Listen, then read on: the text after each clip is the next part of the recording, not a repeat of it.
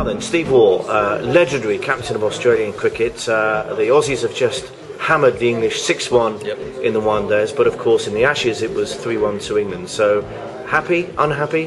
Where do you stand? I think the country's pretty unhappy we lost the Ashes. I mean, that was where it's really at for all Australians watching. The Ashes has built up to this amazing series, which it is, a lot of tradition and history. We expected to perform better. I don't think we mind losing, but by such commanding margins are not something we're used to, and that really, was disappointing for not only the players but spectators. And I guess Cricket Australia's got to do a bit of a review and find out what went wrong.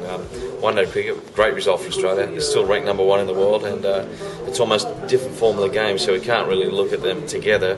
You've almost got to assess them in isolation. Well, we'll get on to the one-day cricket in a minute. I mean, you won a lot of Ashes. Did you actually lose an Ashes series at all?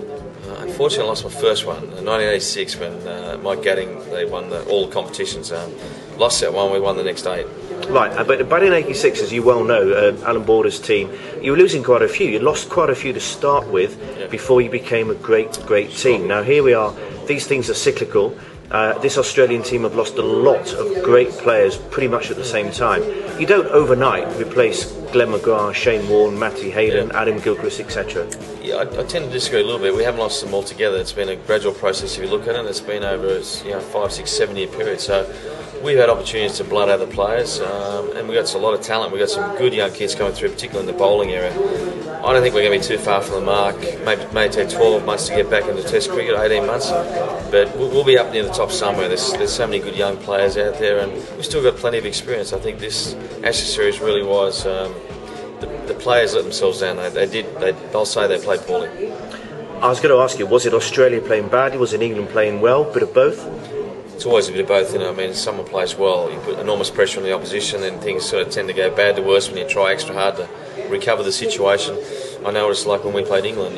We're up against good sides on paper, but once we get on top, it's hard to turn it around. And to England's credit, they played thorough all-round cricket. There wasn't any facet of the game that was weak, and I thought their fielding was excellent, and their togetherness on the field really showed up, and they just put so much pressure on Australia that they cracked them up. As a man who was pretty hard to get out, who would kill before he'd lose his wicket, you must have been impressed with Alistair Cook, who came to Australia supposedly under pressure, and just had the dream series. Amazing series. I mean, he played superbly well, and I think not only him, Jonathan Trott really has added some spine to England's batting. And that's someone they've been missing for quite a while. He's very underrated with the job he does. I think he annoys opposition teams with the amount of time he takes scratching out centre, and he goes about his own little routine, much the same way Matthew Hayden did. It's all about, you've got to wait for me until I'm ready, and that can put opposition teams off. So he played a crucial role, but Cook batting was superb. His temperament, fitness and concentration were really a great example to his teammates. Yeah, and the bowlers as well, they put people in the right areas, and when Bresnan and Tremlett had to come in, not known particularly to be test match wicket takers, they did the job. They worked very well as a unit. I mean, they just exceptionally, the 4 or 5 bowlers did a great job together. A lot of credit's got to be given to Andy Flower and Andrew Strauss, for making them work as a unit. They didn't seem to be selfish in any regard. They were happy for other players to get the rewards. It was a very comprehensive bowling effort, and it's similar to what I guess we used to do when we were on top. Guys working together, keeping pressure on from both ends, putting balls in the right areas, and of course backing up with good catching. Now, without taking anything away from Australia on the one-day series, the last time England came to Australia, lost 5-0 in the Ashes, and then I think won the one-day series reasonably comfortably. Is there something going on here where once you've won the Ashes, it's such an effort, such an intense period of time that it's very hard to maintain it? Yeah, definitely, and I think also the fact that players got their eye on the World Cup and IPL. It was almost like, geez, we're going to play the one days now, and 7 especially was way too many. But for Australia it was great because it gave players a chance to prove themselves, to get into a bit of rhythm.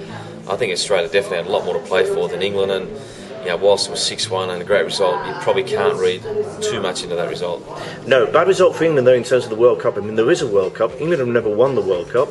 Australia defending champions. I guess, even though it's a different format of the game, coming into the World Cup on the back of the Ashes wouldn't necessarily be great. Coming into it on the back of a 6-1 win over England, things are looking very different for Australia and maybe England. I think more worrying for England is the amount of injuries they got in the last couple of weeks, and Australia also. There was, I think players are almost you know, they were worried about getting injured, and that's seen a lot of players fatigued, and it wasn't great planning when you look at it, particularly from England's point of view, being away from home and your family for 3 months. They really wilted in the end, and they may pay the price going to the World Cup, losing a couple of players through injury. Yeah. So Australia are not far off, are they? I mean, they've got some good young players. They've got to stick with them, I guess, haven't they? Yeah, look, we've got some real talent. I mean, Steve Smith, perfect example.